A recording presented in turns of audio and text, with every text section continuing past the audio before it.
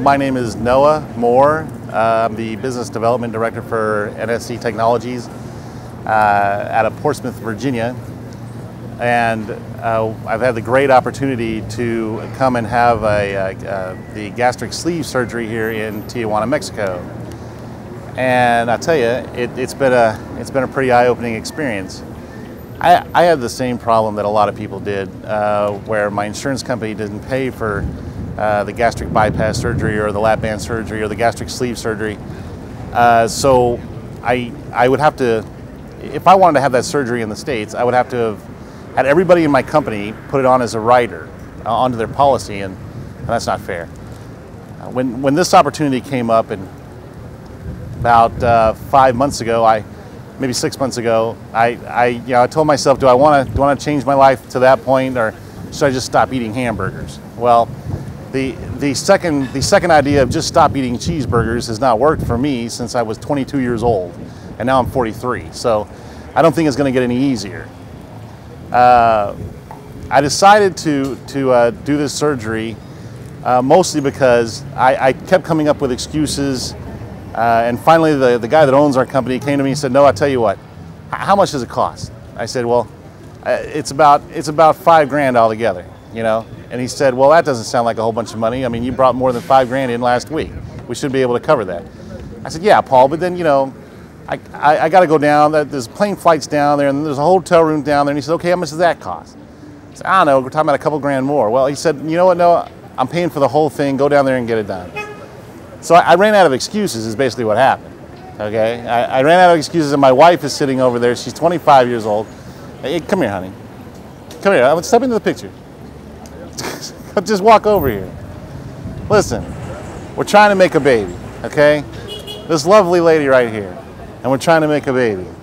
And this is one of these steps that I have to take so that we can make a baby. This is one of these steps that we need to take so I don't have hypertension or diabetes. My doctor in the States actually told me, he said, "Noah, I'm good enough that you don't have diabetes, you don't have hypertension right now, but I'm good enough to tell you the date that you'll have it." And that scared the hell out of me. So there goes that excuse. The money was an excuse, there went that excuse, so now I'm here. And the only thing that was really troubling me about Tijuana, Mexico, is there's only a couple things I knew about Tijuana, and one of them was not medical professionalism. Well, I'll tell you, this place is pretty tops. They put you in a private hospital. The place is cleaner than our hospital back home. The staff is you know what? The staff here, they're the kind of nurses that hold your hand when you're in pain, like when you were 10. All right, now, again, I'm 43 years old, but I like that. Because I like a lot about that. They answered all my questions. They kept asking me if I needed anything. It's been a completely professional experience the whole way, and I would suggest that if anybody needs the help that I needed to come down here, this would be the route to go. This would be actually the first choice route to go. And bring your wife. And bring your wife. That's right. Because the beach is right over there. The doctor, let me tell you, in the States it's a little different. You might meet your surgeon, you might shake his hand, he might, ask you if you have any questions, then you never see the guy again. All right? My surgeon's ready to drive me back to the hotel. You know what I'm saying? My surgeon was ready to run over there and buy me some more Gatorade if I needed.